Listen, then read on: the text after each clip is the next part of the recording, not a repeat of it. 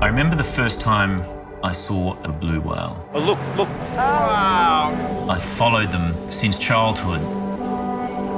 What do you think it's from? Is it from a ship? I could see plastic everywhere. We were in what we thought was a relatively pristine environment.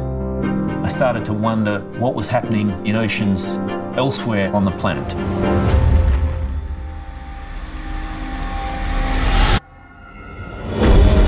Growing up, my world was the ocean.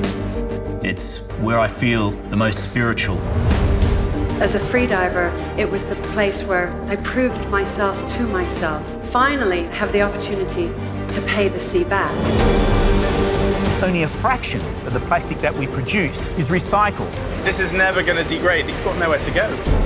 This was something that these animals, they were forced to endure because it was man-made and we'd put it into their environment. The record is 276 pieces of plastic inside of one 90-day-old chick. If the plastics are in the food chain for the dolphin, they're also in our food chain. Exactly. Communities are built on these landfill sites. So sweet potatoes, corn, sugarcane,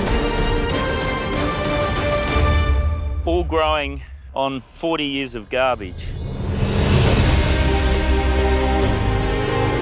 Do you have anything not wrapped in plastic? No. No.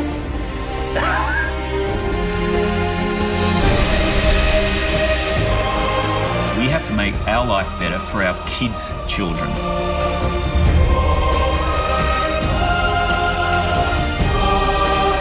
Change is possible.